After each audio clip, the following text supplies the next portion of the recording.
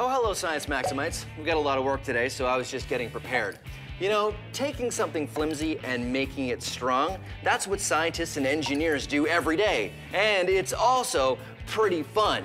You take something that's not that strong, and by the way you build it or put it together or change its shape, it suddenly becomes a lot stronger than you think it was. So I thought that's what we should do today on Science Max Experiments at Large. We should build something. So we're gonna build an arched bridge, and we're gonna build it out of sugar cubes. So here's what you need. You need some sugar cubes, you need some sandpaper, and you need some modeling clay.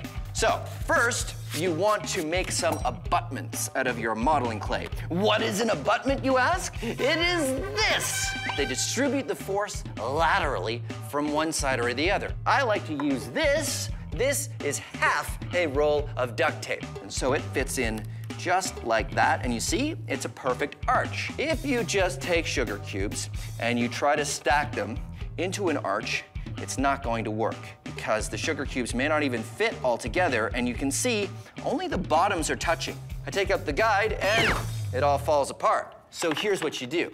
You take your sandpaper and you change the squares into trapezoids, and you start sanding down your sugar cubes into trapezoids.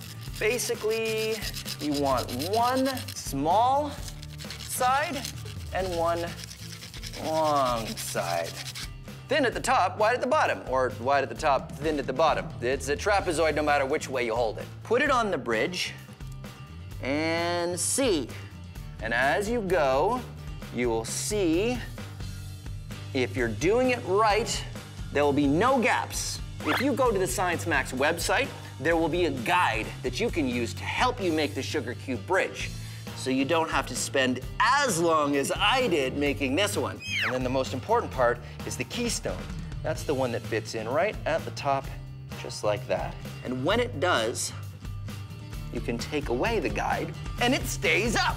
Isn't that cool? It stays up without any glue, without any mortar, all based on the shape of these sugar cubes. The cool thing is, it'll hold the weight of a whole car, provided you have a very, very small car.